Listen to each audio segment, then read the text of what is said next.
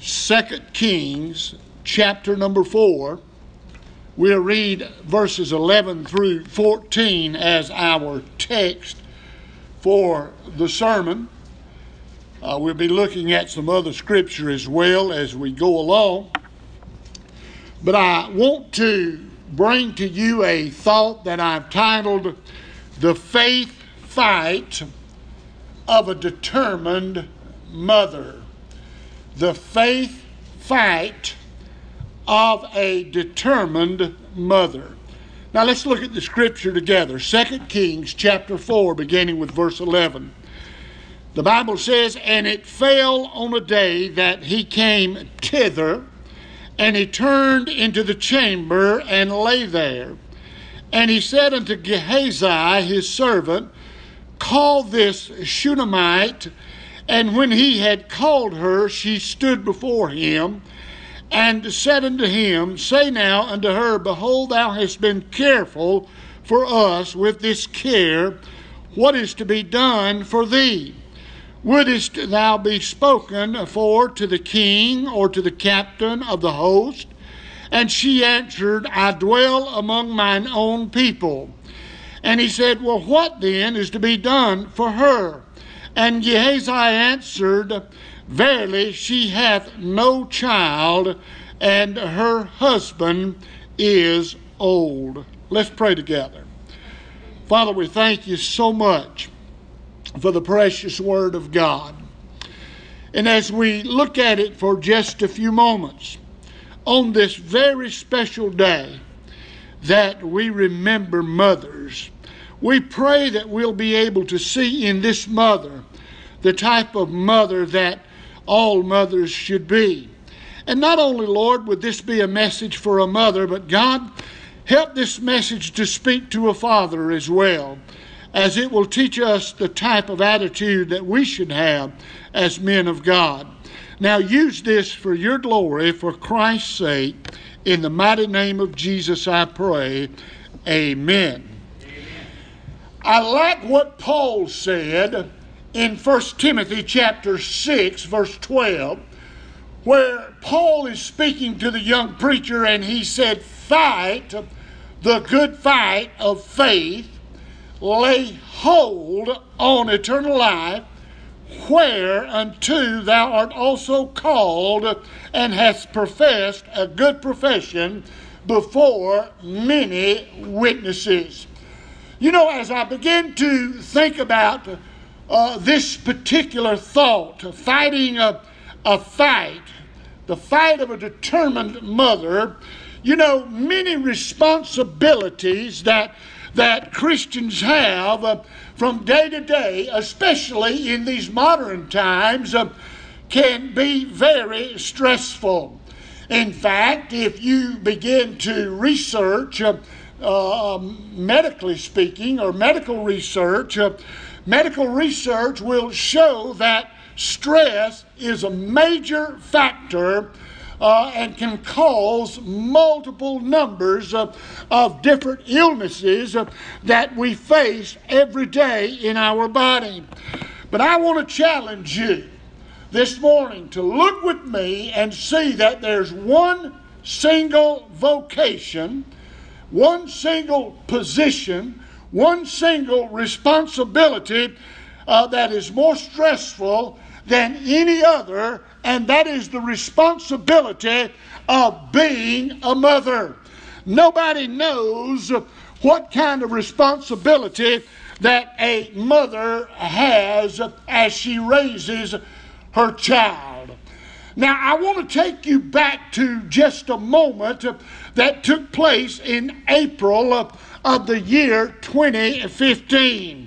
It was during the time that there was so many riots going on in Baltimore, Maryland, and there was one woman that was dubbed by many as the Mother of the Year for her response for finding her son aiding in all of the rioting that was going on. How many of you remember that?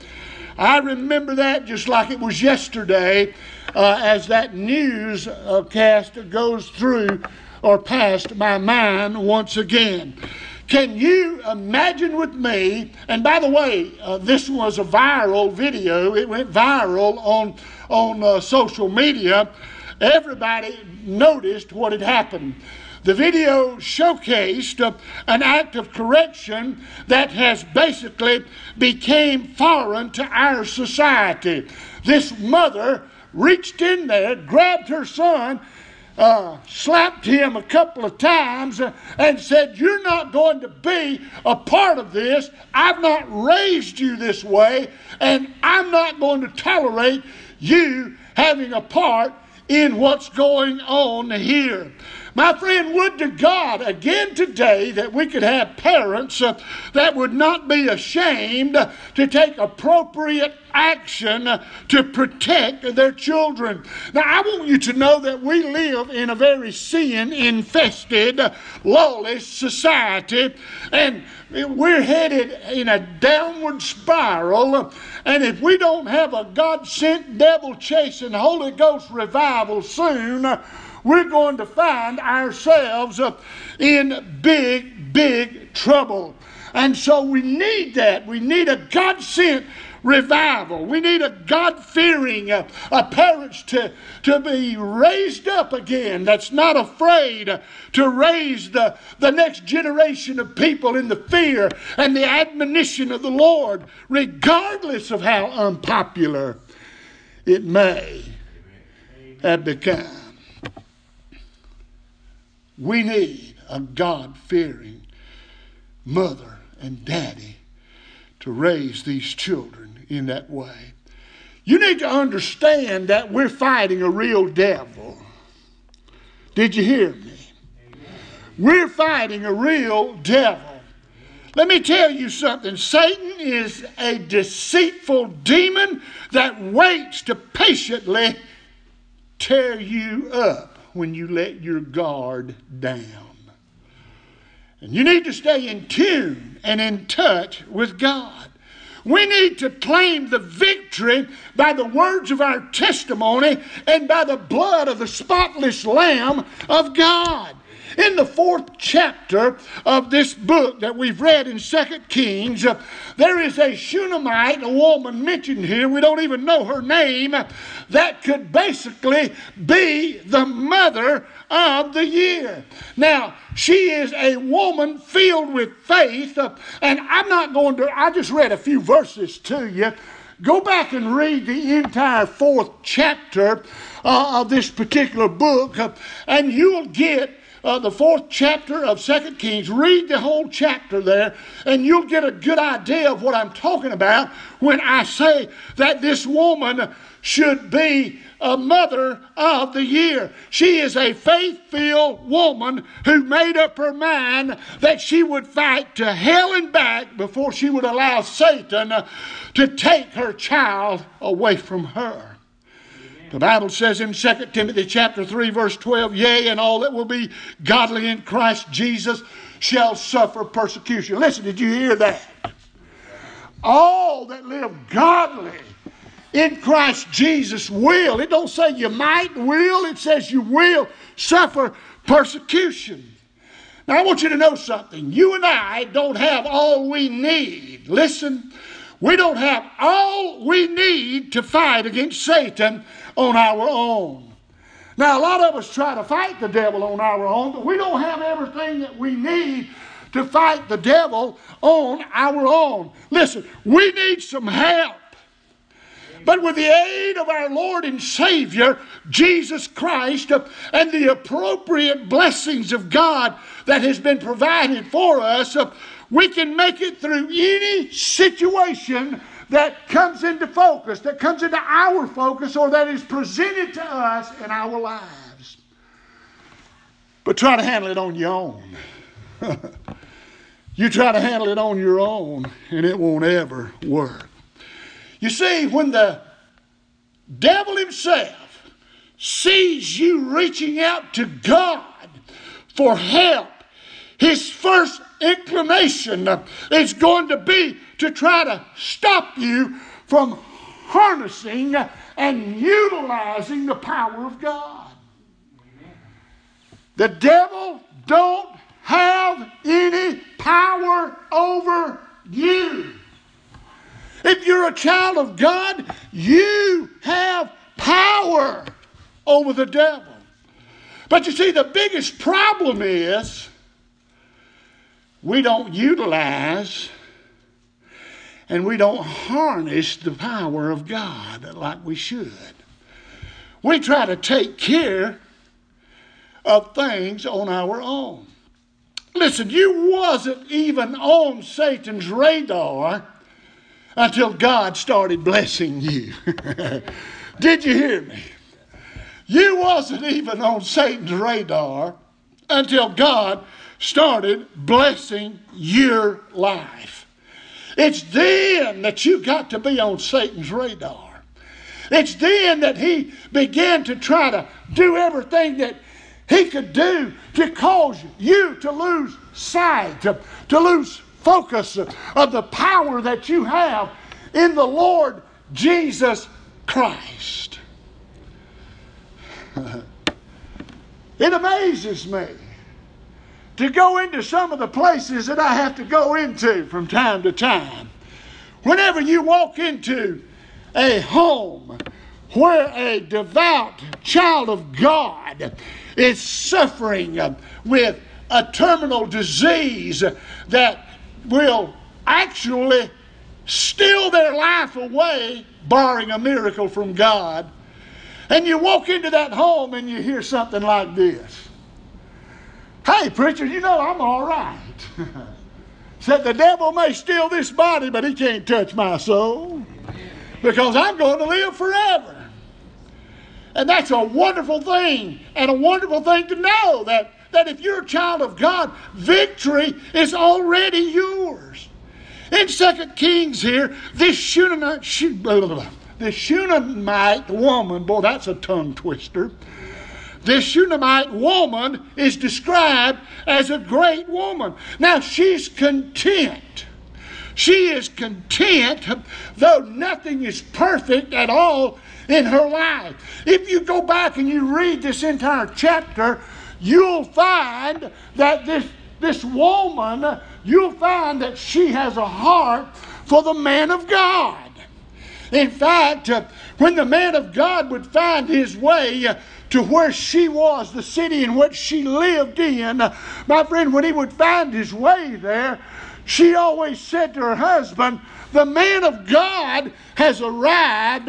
We got to feed him. We got to take care of him. And in fact, if you read the entire 4th chapter, you'll find that this particular woman looked at her husband one day and said, the man of God comes quite often. Why don't we just go ahead and fix him a place to just stay with us when he comes into town?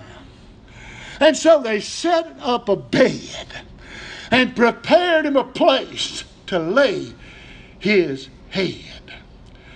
Now, if you get into the text that I read to you, you'll find that Elisha says to Gehazi, says, you know, that woman's been pretty good to us.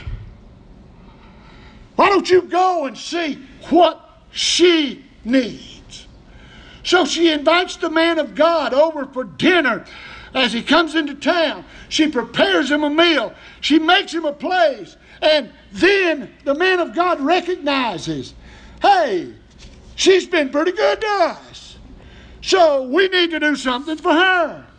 Let me tell you something. When you begin to care about others, listen, you need to get this.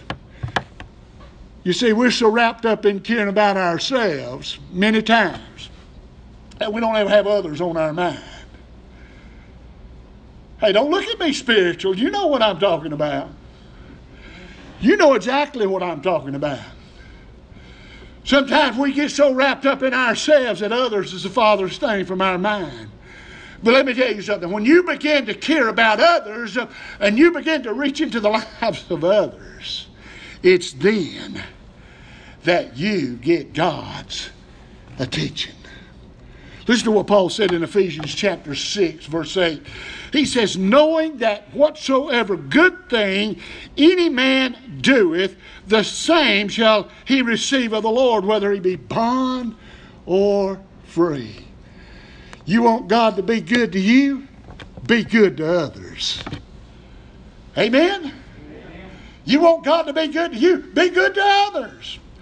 Listen, Elisha said to his servant, says, yeah, that woman's been pretty good to us. She really has. Why don't you go and see if she needs anything? Go see what she needs. Go see what the Shunammite woman needs. Go see. I wish you'd given us her name for her, but it didn't. Go see what this woman needs. And this is what the woman said. Hey, I don't really have need of anything. I live among my people. And you know, I'm just happy to do this for a man of God. Not anything I really need. I'm just glad to do this for a man of God. But Gehazi noticed and said, the woman doesn't have any children, and her husband is old. You know, it thrills me whenever I begin to read things like that. You see, God can take stuff that we think is old and do something with it. You know, I like old cars. Anybody in here like old cars? I was a muscle car man. I enjoy. Listen, I had a 1968 Super Sport Impala Chevrolet. Boy, I wish I had it back. Had no telling what that car would be worth now. I like old cars. I do. I enjoy looking at them. I'm not going to spend no money on old cars because they'll break you. But now let me tell you something.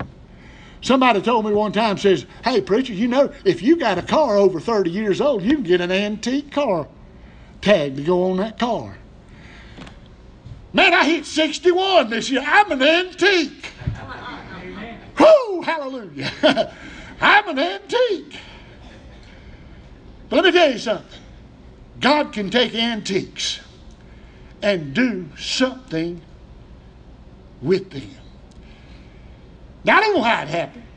The Bible don't really get into telling us how it happened, but this lady had a son. God blessed, and this lady had a son. You see, when unfulfillment gets revealed, it begins to wake up faith. Now, I don't know about you, but I want to keep moving forward. How about you? I want to keep moving forward. Listen, look at the person sitting next to you and tell them this. I've come too far to turn back now. I've come too far to turn back now.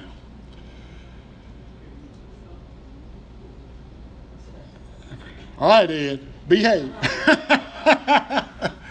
I've come too far to turn back now. Look at 2 Kings chapter 4, verse 15, 16. And the man of God said, call her. And when he called her, she stood in the door. And he said, about this season, according to the time of thy life, thou shalt embrace a son. Hey, the man of God says, honey, you're going to have a baby. You're going to have a baby. You're going to have a son. Now notice what she said. Nay, my Lord, thou man of God, do not lie. Do not lie unto thy handmaid. Now you want me to tell you what that, you really want me to tell you what she's saying to the man of God? No. She didn't say, are you crazy? This is what she's really, I'm going to interpret. I'm going to interpret that last part. God, do not, he says, nay, Lord, thou man of God, do not lie unto thy handmaid. This is what that means. Man of God, don't you be playing with me. This is a serious thing. Basically, what she was saying is, what you're saying is humanly impossible. When things are humanly impossible, I want you to know with God, all things are possible. Now, God shows up, He gives her a blessing, and she bears a son. Listen, you can't go backwards when you're moving forward. Unless you're driving a car. And then you hope you got a backup camera. I remember when they didn't have backup cameras. Had to turn that head, that's right. Now look at verse 17 and verse 20. It says, and the woman conceived, she bare a son at that season that Elisha had said unto her according to the time of life. And when he had taken him and brought him to his mother, he sat on her knees till noon, listen, and then died. Now God's blessed the lady with a baby, and the baby's sitting on mama's lap till noon, and then all of a sudden something happens. The Bible says the baby died. Listen, sometimes the calamity that happens in life, my friend, it did not come to discourage, but rather to wake up the fighter that God's put inside of you. Hear me. Let me tell you something. Some of that stuff you may be going through right now, God has allowed you to go through it to wake up the fighter that's in you. Amen. Sometimes God wants to wake up the fighter that's in you. It's an easy thing to sit back and to throw in the towel and say that I'm just going to give up. Listen, you're not going to be a candidate to be the mother of the year if you just go along with the status quo program that's going on. There is a kingdom warrior inside of you. Awaken that warrior that's inside of you and put hell on notice. Amen. Devil, you're not going to steal my blessing. Honey, let's get South Georgia. Devil, you ain't gonna get my blessing. You ain't gonna do it. It's my blessing. In Matthew's Gospel, chapter 11, verse 12, the Bible says, and from the days of John the Baptist into the kingdom of heaven suffereth violence, and violence take it by force. There are 4 traits in this mother's fighting nature that I want you to notice. Number 1, this woman harnessed her emotions. Let me tell you something, ladies. Y'all can get emotional. Amen. The only time a Baptist deacon would say amen, and it's at the wrong place. And all the ladies said, amen. Hey, ladies, you all can get emotional. You've got this woman's attention right here. Listen to me. Don't let the devil make you sweat. Don't let the devil make you sweat. If you're a child of God, God is on your side. Amen. The second thing I want you to see is this woman stayed faithful in God's promises. Don't expect anything short of God's promises to happen. Although the woman was in an emotional battle, she said, when you go back and you read it for yourself, she said this, all will be well. All will be well. The third thing that I want you to see is that she had a sense of urgency. She had a sense of urgency to get to someone that could agree with her and have a word from God to overturn the problem. Now, if you read the story, you'll find that this woman says, "Saddle up the donkey." Now, if you want to get real King James, she actually said, "Saddle up the ass." Amen. Saddle up the donkey. We got to go find the man of God. We've got to go find the man of God. So she told him to saddle up the donkey, to drive and to go forward, and listen, and slack not thy riding, except I tell you to. Says, we're going to get the man of God.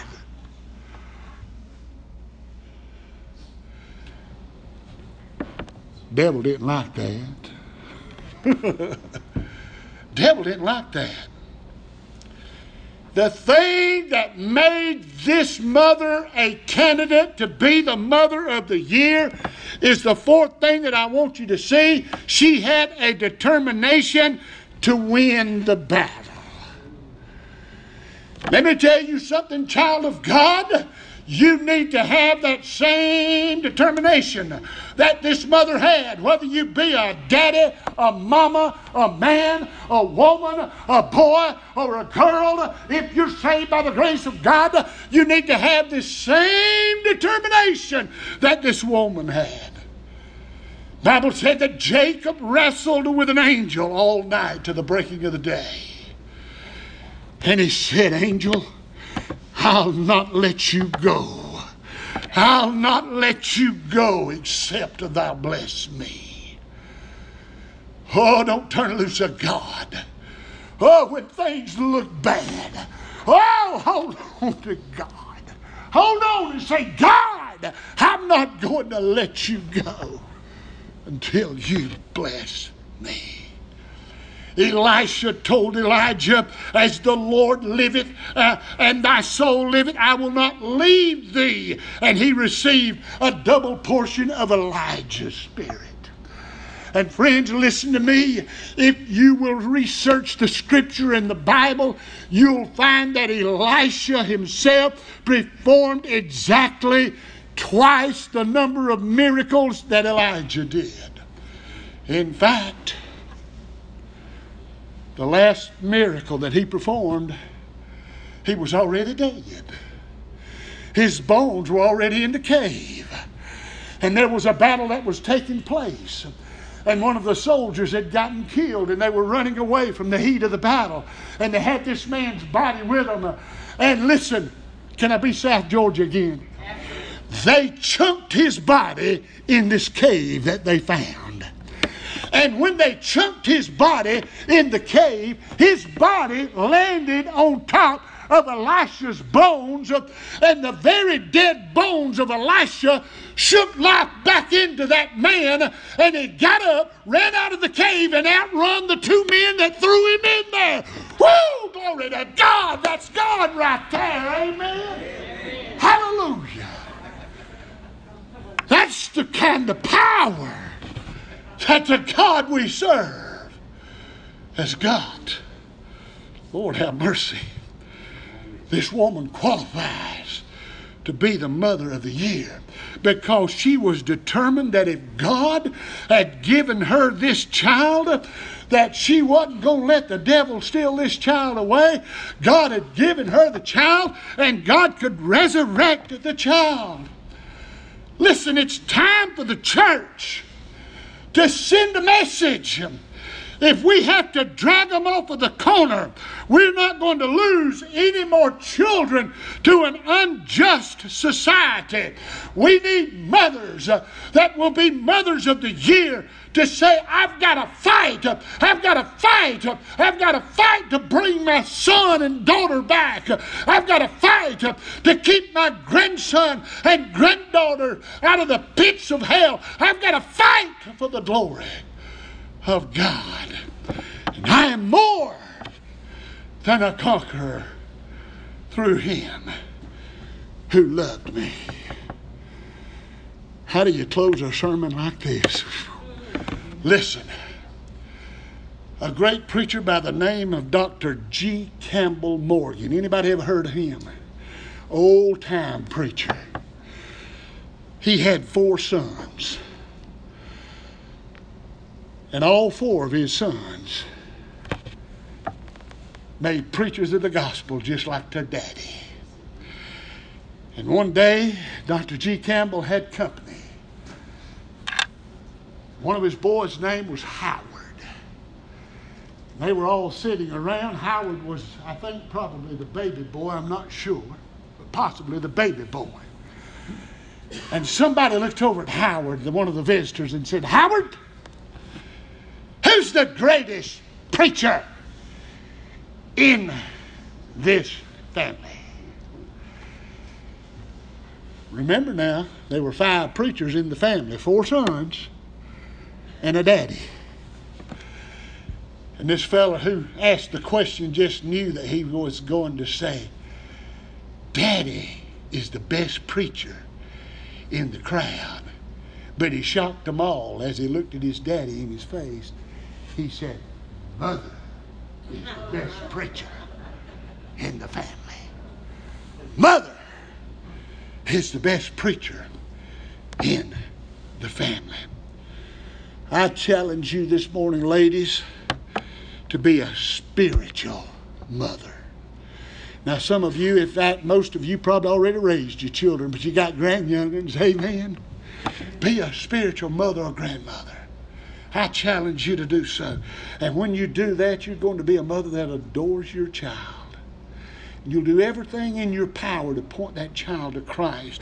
You're going to be a mother that will begin to build character in that child. You're going to be that child's caretaker. And when the hounds of hell begins to march, you're going to kick the hounds of hell out of the way so that that child can be victorious. You're going to be that mother that dedicates her life to raising her child in the love and admonition of the Lord. You're going to be that mother that encourages your children. Hey, if you got grown children, mama, continue to encourage them. They need it. In fact, my youngest looked at me not long ago and he said, "Oh, Daddy," he said, "I'm a grown man now." I said, "You still my baby." Hey, encourage them. Firmly correct your children when you need to. Listen, give all of yourself to them. Be their healer and inspire them, and just keep on giving. You can't give too much. And we could just go on and on and on and on. The list could just go on. Thank God for a mama who will fight the hounds of hell to see that her child is where that child needs to be. Now, let me tell you something. There's a lot of things that can grab our children today. Did you hear me? My youngest son was in a drug rehab center for 2 years. One of the hardest things I ever done in my life was to send him away for 2 years. When he walked out of our home, he looked at me and he said, "You're the reason I've got to go off, and I'd kill you if I could." My own son said that to me. And my heart shattered. But 2 years later, I stood and I preached a sermon. And my boy didn't walk down the center aisle, he ran down the center aisle. And he grabbed me and he hugged me in front of the whole church. And he kissed his daddy. And he said, "Daddy, I'd be dead today if it weren't for you." We need some more. And I'm not pinning any stars in this daddy's crown.